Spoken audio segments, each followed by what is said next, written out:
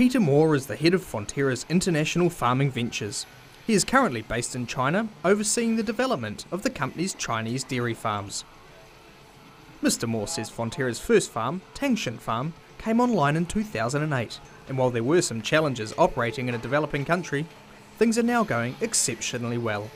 Going extremely well. We're producing good production levels, good high quality milk, producing milk very similar to what you'd expect to produce in New Zealand. So very pleased with that one, and it was a pilot. The second farm is under construction. First heifers went to it in the middle of June and will be fully commissioned at the end of October. So we'll have two fully operating farms by the end of this calendar year. But these are not dairy farms as Kiwis know them. They're very different. These are large-scale freestall feedlot type operations, something you'd see probably in parts of the United States or Europe, but certainly we've done a lot of adaptations to those models to ensure that the New Zealand genetics and New Zealand cows can perform extremely well in them, plus obviously introduce some new technology and milking machines, etc., to make the farms perform at a very high level. Mr. Moore says while there were initially questions as to how New Zealand cows would perform in such a foreign environment, the cows have now well and truly answered those questions.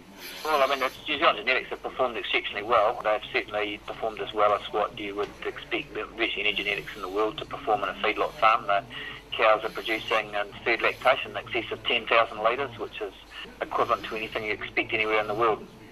While Fonterra's first farm was known as a pilot project, and all the farms are located in what is known as the Utian County Agricultural Demonstration Zone, Peter Moore says the farms are true commercial operations. But certainly from Fonterra's point of view, this is about building traceable scale milk supply in China to sell milk to our customers with this high customer demand. It's our major part of the business model, but at the other side of the coin is locals do certainly come and look at our operations and see how we do things and see how they can take some of those thoughts away and perhaps run their own operations. But this is all part of modernising the China dairy industry. The China dairy industry is changing very rapidly at the moment. Peter Moore says the Chinese dairy industry is one of extremes, where the average herd size is less than 8 cows, but where there are also commercial operations with more than 10,000. Each of Fonterra's Chinese farms will employ roughly 100 local people once they're up and running to help milk the 3,000 odd cows on each farm. Sounds a lot of stuff for 3,500 cows, but they do run 24/7, so we've got basically in most cases 3 shifts running each day.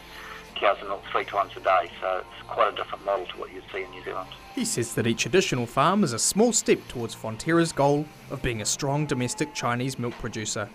Benedict Collins, Country 99 TV News.